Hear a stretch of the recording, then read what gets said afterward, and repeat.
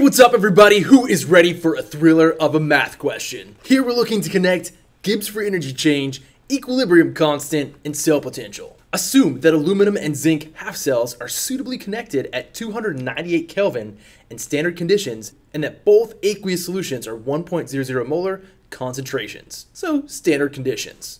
We're given a couple of reduction potentials. We're asked to calculate the cell potential for the voltaic cell. All right, we need to suitably connect to create a voltaic or spontaneous cell. So as I look at my two reduction potentials, I have to decide which of them am I going to reverse to be oxidized. Remember, the more positive the reduction potential, the more likely it is to be reduced. So between zinc ion and aluminum ion, zinc ion is more likely to be reduced, which means that aluminum is more likely to be oxidized than zinc. So we're going to keep the zinc half reaction exactly as it is. We're going to keep the reduction potential exactly as it is. We're going to reverse the second equation. We're going to change our sign to positive 1.66 volts. We're going to sum our equations together. But before we do, notice that zinc is showing gaining 2 electrons, aluminum losing 3. So let's multiply this equation by 3 and our oxidation half reaction by 2. Now we're gaining and losing the same number of electrons. Keep in mind that I'm not multiplying my potentials. When I combine the equation, I'll cancel out my electrons. We end up with this for our overall reaction for the voltaic cell. The cell potential for this reaction should be positive if we've done it correctly. Negative 0.76. Plus positive 1.66. Be careful with significant figures here. 0.90 volts.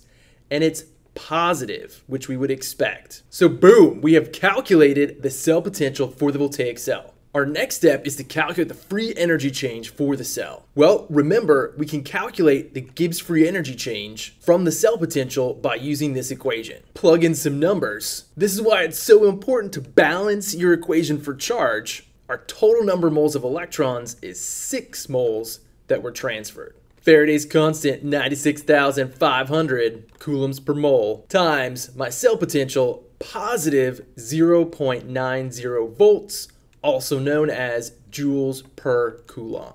Calculator time. Negative 6 times 96,500, enter, times 0.90, enter. Delta G equals negative 5.2 times 10 to the 5 joules. Boom. Quick note about sig figs. Notice that I'm not using my number of moles of electrons when it comes to determining sig figs.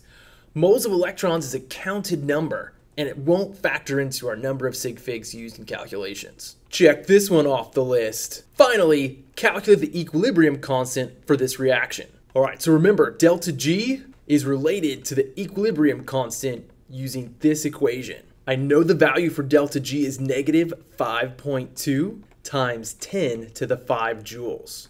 That's equal to negative times my R constant of 8.314 joules per mole Kelvin. Again, be careful, there are a lot of R values on your formula chart. My temperature in Kelvin is 298 times the natural log of my equilibrium constant, which is what I'm solving for. All right, so let's math it up a little bit. I'm going to take my value for delta G, divide it by negative 1, enter. Divide that by 8.314, enter. Divide that by 298, enter. What I end up with, 210 is equal to the natural log of K, our equilibrium constant. Be careful here if you're shaky on your math. In order to isolate K, we're going to do second natural log to get us that little e exponential.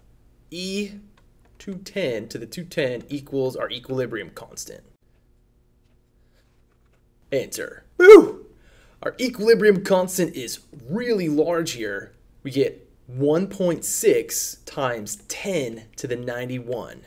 No units with our equilibrium constant. Boom. We are done. Things to think about though before we go. We have a positive cell potential, which means that this reaction as written is spontaneous. So we should expect a negative delta G value and an equilibrium constant that's larger than 1, indicating favorability of product formation. Tying it all together. Science plus math. Thank you, Josiah Willard Gibbs.